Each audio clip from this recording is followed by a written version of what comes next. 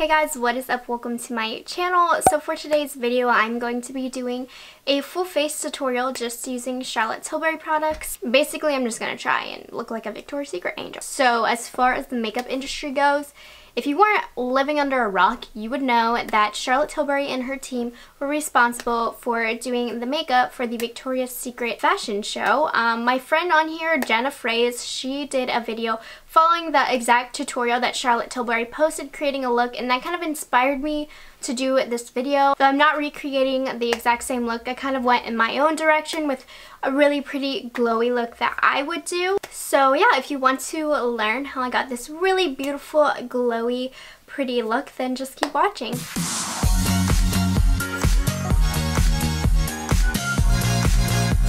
Hello! Okay, so excuse the drowned rat vibe we have going on here. I was gonna wait for my hair to dry and then curl it and then do this, but ain't nobody got time for that, so whatever. While my hair is drying, I'm gonna start my makeup. So I've already moisturized and prepped my face. So the first product we are going to go into is the Charlotte Tilbury Hollywood Flawless Filter. I am in the shade 1. So this is a newer product for me. I might have used this video as an excuse to buy myself this product. But I've been desperately wanting to try it because glowy skin is all the rage, and I think this is an amazing product to make that happen. I've seen so many people use this product differently. I've seen people basically apply everywhere, all over their face before they do their foundation. I've seen people apply it just on the high points of their face. I'm not gonna lie, I've only used this twice, so I'm still playing around with how I like it. But I feel like this is the kind of product that peaks throughout the day. So as the day goes on and your foundation kind of wears a little bit is when this product really starts to shine, literally and figuratively. But I mean, it does gorgeous things to your skin if you really like a dewy complexion. I don't think I'd go out like wearing just this, but wow. Next, I'm using the Light Wonder foundation. I am in the shade number 3 Fair. Again, I'm not super experienced with this product. I've worn it about 3 times now though, so I definitely have an opinion on it. I mean, you can definitely thank the Victoria's Secret show for me wanting to purchase this foundation. I just am so obsessed with having glowy skin now. But this is definitely one of the lightest coverage foundations that I own. So if you have very troubled skin and like a really heavy or full coverage foundation, you are not going to like this. Personally, I would say I'm a medium coverage girl. That's just the kind of coverage I like. So this is a little bit lighter than I normally would go for. But ever since I've been wearing it, I've really been enjoying it. The only problem is, like, I do have a lot of acne problems right here. Well, not a lot, but my skin doesn't like me down here. So I do have to go in with a little extra product on the lower half of my face. You could always put a concealer down first as well. I just never really do that, to be honest. If the foundation don't cover it, oh well. I feel like with zits, we're really self-conscious, but honestly, when you see people on the street that have a couple of breakouts, you know, you don't really think anything of it. Like, you hardly even notice it. So it's just our own insecurities. If a couple of zits shows, what's the big deal? Especially just for like every day, you know? So I'm looking gorgeous and glowy right now. This is a lovely color on me. I look really washed out and like sick right now, but it's coming together, I promise. I didn't own everything to create a full face of Charlotte Tilbury, so I had to steal something from my mom. So this is the Brow Lift. It is a 3-way eyebrow tool. I did play with it last night, so I could tell you about it a little bit at least. So on one side you have a spoolie, which is lovely. The other side you have the actual product, which I'm like a really fine tip ABH Brow Wiz kind of girl.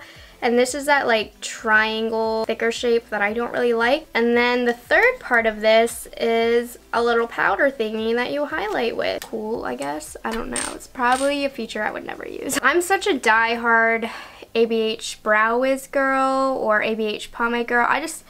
I support ABH as far as eyebrow products goes. Though don't tell anybody, I've been secretly into Benefit. But anyways, I'm an ABH girl, so I'm having problems. This isn't a bad eyebrow product by any means. It's just not what I prefer or what I'm used to. Alright, so here's the deal. It's just not what I'm used to, so I'm not that big of a fan of it. Alright, so next up we have the Magic Away Liquid Concealer. I'm in the shade 2. So I really do like this concealer so far. What I don't like is the packaging. I really hate this packaging, like a lot. But other than that, formulation-wise, I like the coverage on it.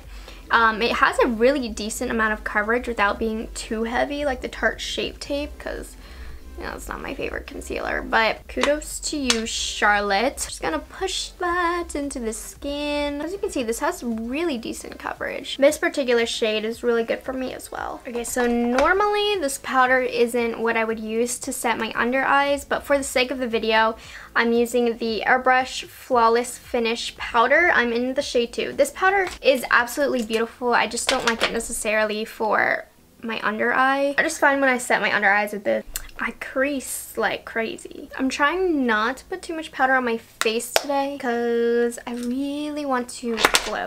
So I'm going to take a little bit of extra concealer that's on the concealer wand, and I'm really quickly going to define the underbrows because I need to. Just for a little teachable moment here, do you see how much sharper and better that looks than this one? I mean, there's a time and a place to just have a soft brow that doesn't need defined or highlighted, but there's something that's just so snatched, whatever that lingo is. So I'm already feeling way better about life. Okay, so next we're going in with the Hollywood Contour Wand. Mine is in the shade Fair Medium.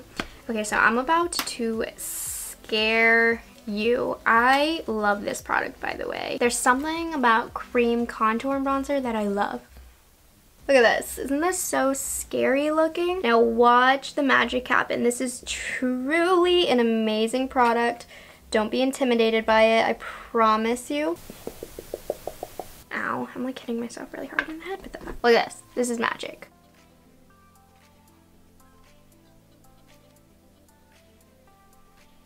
Amazing. Absolutely amazing. Cream and liquid contours and bronzers, you guys. I always go back to them. They're fantastic. So I'm just not going to set my face because I want to keep my skin glowy. I am going to use a few powder products though. So starting off with the Glowing Pretty Skin Palette, I'm going to take this bronze and contour shade right here. If you are any darker than me, this is a useless color for you, but if you are about my shade, this is really a beautiful contour shade. And I just am using it just to set outside my face. Just really show off that contour and bone structure. Kind of get under the jawline as well. And I think that's all I'm going to do with this palette. But this is a really neat palette that I believe you can still pick up on our website. So let's move on to the eyeballs. I'm going to reapply a little bit of concealer that's kind of on my sponge. I'm just gonna blend that into the eyelid because we are about to get into the eyeshadow. Now eyeshadow today, I'm going pretty simple. I know a lot of you guys love her eyeshadow quads. Those are just something that I could never get into, never really felt like investing in. So I don't have any of her eyeshadow quads. I do have the Stars in Your Eyes palette, as many of you may know. I did a review on it. So we're gonna do a nice wearable look today. Which is hard to believe, but most of the time I actually wear pretty neutral eyes out in public. So we're gonna stay within the Love Eyes section for the first few colors. So I'm gonna start off with this color on my underbrow. This is going to set the concealer that I used to define that shape. This color actually goes on slightly deeper than it looks in the pan, so it's not highlighting as much as I would like it to. While I'm at it, whatever is left on the brush, I'm going to kind of set my eye because this concealer is creasing and it's bothering me. Now we shall be taking this shade from Love Eyes, and I'm going to take that on a big fluffy blending brush. I'm going to put that all over the crease. If you're curious, this is the Morphe E27. Really lovely transition shade brush if you have smaller eyes. So we are going to do a little bit of work from this section, so I'm just going to take this middle color right here, and that is going to be used in the outer corner just for a little added definition. Originally, I didn't want too much definition in my look, but I just think it will look better with a little bit more. I'm making the ugliest faces right now. I am sorry. While I'm at it, I'm going to take both of those colors and I'm just going to apply them to the lower lash line. So I'm taking the lighter crease color and putting that down first. This is the Morphe M562. Lately, I've been obsessed with it for applying lower lash line color. Usually I use a different brush, but this has been fantastic. Now I'm taking the darker color we just used and focusing that on the outer edge. Now, focusing it on the outer edge is going to help bring your eyes out to make them a little bit more almond shaped. Creating that elongated eye, I think is very, very flattering for most eye and face shapes. Dipping into the power eye section, I know my brush looks disgusting, please ignore that. It's clean, I promise. I'm going to take that color and I'm just going to apply it all over my lid. Forgot how beautifully this brush applies lid colors. I've been using my fingers for so long. I'm really bringing this light color pretty up high on the inner half of my lid to really open them up, and I don't know, do you see how just more awake and glistening my eyes look? Taking my finger, I'm just going to use this color in the middle. This shade is a little bit lighter and it has less of a pigmented base and adds a little bit of extra shimmer and pizzazz to that lid color. So I don't know if you can tell, but that really kind of brightened up my eyes a little bit more, added a little bit of fun sparkle. Alright, so now we are going to move on to blush. My eyes are looking lovely and blended. We will go back to that in a second. I'm kind of a newbie to Charlotte Tilbury blushes, the Cheek to Chic blushes. Very new to these. These are absolutely gorgeous though. I know I love them. I've been using them for a few days, but we have Love Glow and Sex on Fire. These are like called nipple blushes. This one looks like a nipple. I don't know if I want to go with a pinky or a deeper color. I think this one. I'm such a pink blush gal. I love pink blushes. I like them better than the orangey peachy blushes everybody nowadays loves. So I think you're supposed to like swirl and burp. Well, whatever. This blush is beautiful. I wore it earlier today. Blush is low-key like my favorite part of makeup now. This is a new thing for me. I used to not care for blush and now I'm just like overly obsessive about blush and I always apply too much. I look like I have a mullet right now. Boom. Ooh, so pretty. Highlighter. I'm so excited to talk about this guy again. This is the Bar of Gold palette. In my review of it, I liked it, but I wasn't super blown away about it. So the last few months that I've been using it, I've just fell in love with it more and more. It's one of my go-to palettes. I also use it for wedding makeup now. I think it's so beautiful on bridesmaids and brides, and I just love it. So I'm gonna go in with just the original Bar of Gold color, this first color right here. That's just going on my cheeks. It's like a subtle highlighter, but it's really not. It's actually quite blinding. It looks really beautiful, smooth on the skin. I love this highlighter. My eyes are so red right now.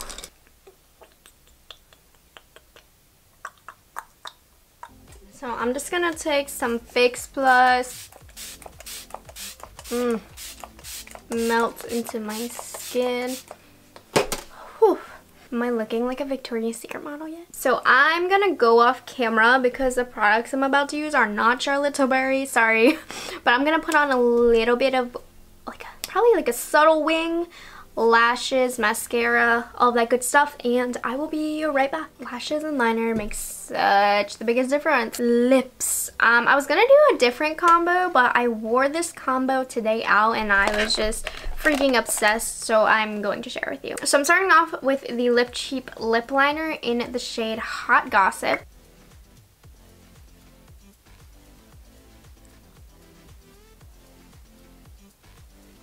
I'm going to fill in a little bit, but I'm not that concerned with getting that color everywhere. And the lipstick I'm going in with is Pillow Talk. Now I have a bunch of Charlotte Tilbury lipstick swatch videos, so you guys should check those out because I'm literally obsessed with her lipsticks. She has one of the best formulas in my opinion. So Pillow Talk is just kind of one of those nice like natural lip colors, like your lips but better. And then I'm going in with the, what is this called?